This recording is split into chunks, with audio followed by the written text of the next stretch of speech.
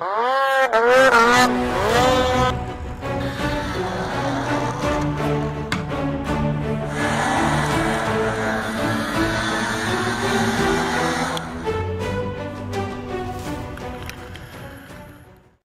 the new head in. Go ahead and install it. I'm not going to do any video on that because, well, I did it earlier, so it's just basically the same thing again, only with a new head.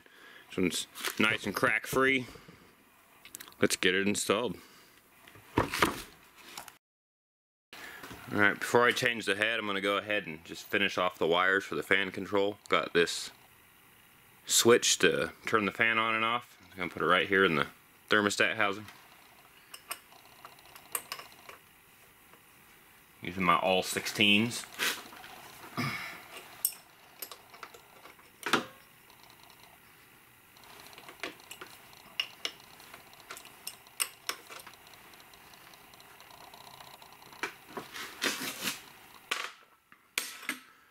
Kind of a nice thing about this sensor or switch is there's actually no hole in here. It just screws into the end, so if you ever have to change it, you're not going to drain any coolant or anything. Never used this style, so I guess we'll see how well it works. But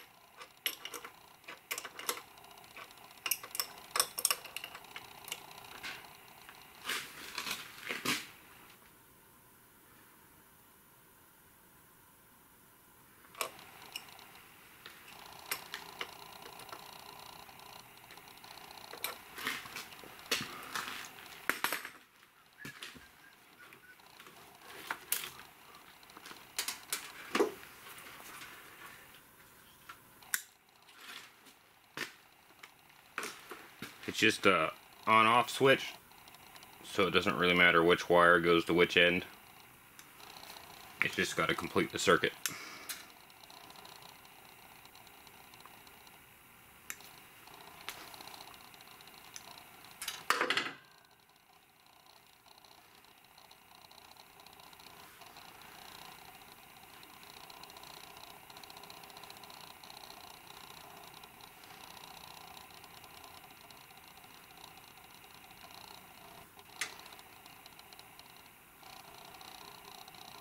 Since all I could find locally was the 14 gauge connectors, and that's like a 18 gauge wire. I just doubled it over, give it a little more meat to crimp on.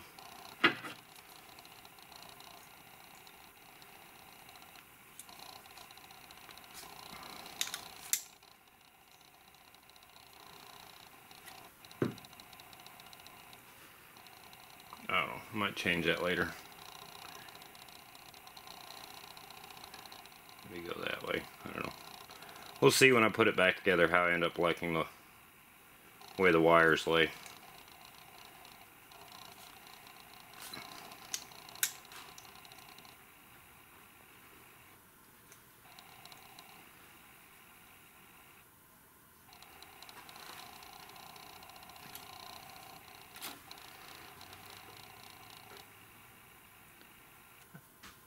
I might actually like that better. Maybe with the clamp right there. Yep. Okay, so that's that. Now I'm going to work on swapping the head out. Turn the glow plugs on, wait a little bit.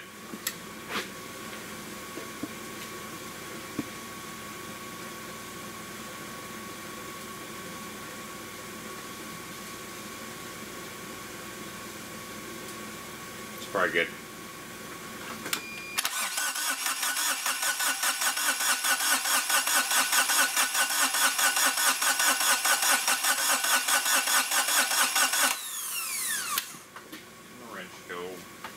Turn the glow plugs off.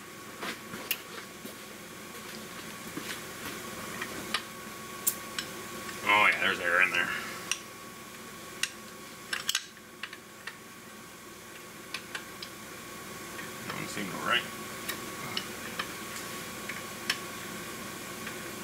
No glow plugs, crank it.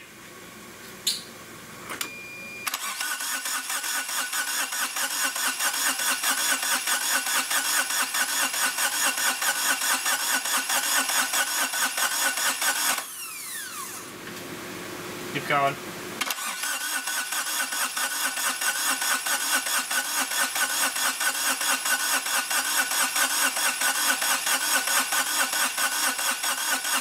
Okay.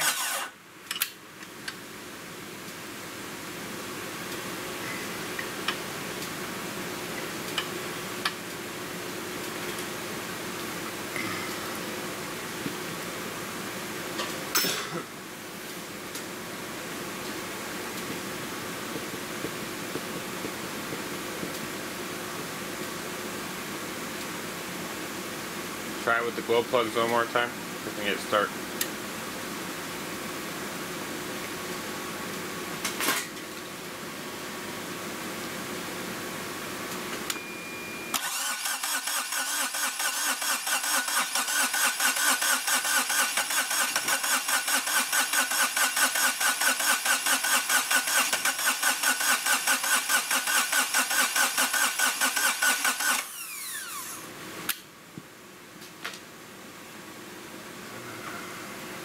Hold the pedal to the floor. No.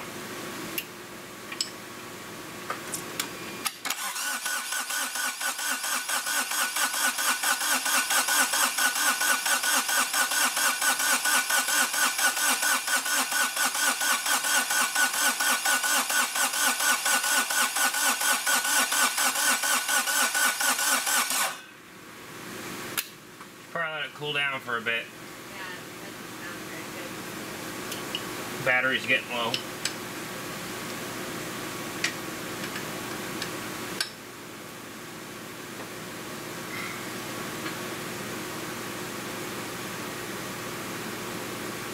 Oh, it fired pretty good. It's got to be an air pocket because I keep cracking this one injector line and it keeps putting out bubbles. And when I got all the gauges set up, I got the exhaust temperature boost gauge, which will, I just wanted to run everything so everything was routed together and didn't have to keep taking the loom apart. And I still don't have the loom wrapped. I'll do that when everything's finalized. But eventually I plan to put a turbo on it, and then got the tach gauge right there. And then just volts over here. When I first got it, I had a lot of charging issues, so I actually put it in a voltage gauge.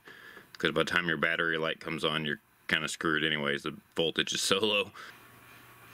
When I first put the diesel in it, I actually had these tires on it. They're Honda 15-inch wheels with 185 65 15s. I was running them with the gas engine just to see how things would go, and hills were definitely a lot worse, but it didn't seem to affect the mileage a whole lot on the gas engine. It was already pretty much doing all it had to begin with, so it was still getting about 40 miles a gallon with those with the gas engine, whether I had those on or the little stock size ones on. But after running a couple of tanks with the Kubota and getting about 40 miles a gallon, and it just seemed like it was working hard watching the exhaust temperature and everything, I went ahead and put the stock size ones back on, and now I'm getting 50 miles a gallon, running at 55, much over that, and the engine starts to run out of RPM. So the bigger tires were nice, because when the speedometer said 55, I was actually doing 60-ish, according to, calculations. And then for the mileage, for the 40 miles a gallon on the bigger tires, that was actually accounting for their larger rotation and doing all the math on that and everything. If you just did it straight out without accounting for them being a larger diameter, it was like 30-something miles a gallon. 35, I think-ish.